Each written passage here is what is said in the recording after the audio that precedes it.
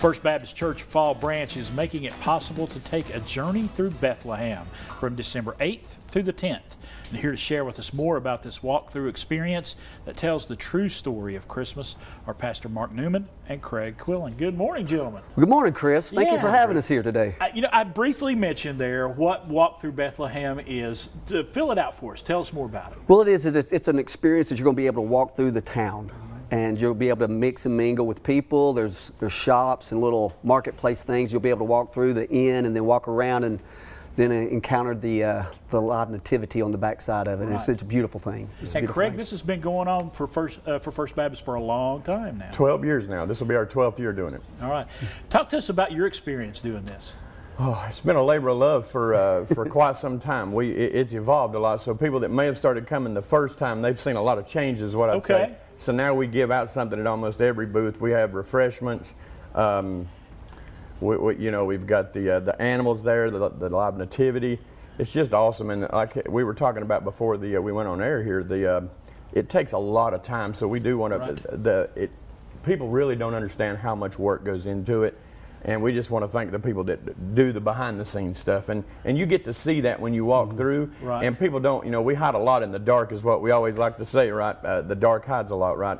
But it's just amazing what we can pull off at night and transform people's this time of the year, right? Where they really get to just see Jesus Christ glorified through just this little simple thing that we do at the back of our church. Right. And we're looking at some pictures right now from past events here, and like you say, this is a time to come and immerse yourself in the story of the Nativity.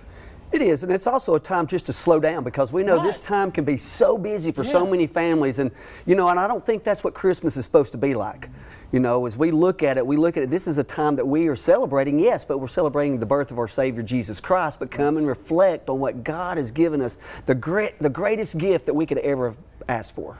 And you want people to come and take their time doing it. Exactly. And this is a free event. Yes. So you can just walk through again. It's a free event. There's all different type of little knickknacks that you can pick up along the way with this as well. And having the children there, having the live animals, seeing all of that interaction among the folks that are volunteering to do this, it just is truly a community event as well. It is, and we have other churches that are helping us too. We have Harmony and Landmark Baptist that have stepped in to come along beside of us and partner. And that's one thing that we want to show too, is that churches do have a common bond with each other. A common message. A common message as well to share. Yes. So, and that's why we thank them for coming to be a part of this as well. And Craig, I got to ask you, what has been over the years, over 12 years, what has been your favorite thing that you've seen change from the beginning to now?